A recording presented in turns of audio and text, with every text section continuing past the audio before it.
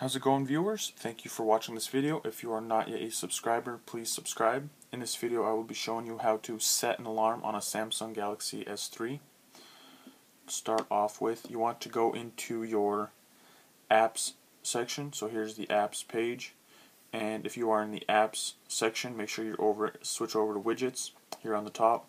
And on my first page is the alarm widget, and I go ahead and select it and hold it, and then I can bring it out to my the front here, and I just select it to add my alarm, and I clicked it, and then from here, and once you're here, you can then change the time of your alarm and AM, PM, the days that you want to have it, if you want it to repeat weekly or not. You can name the alarm, a couple other little options for snooze.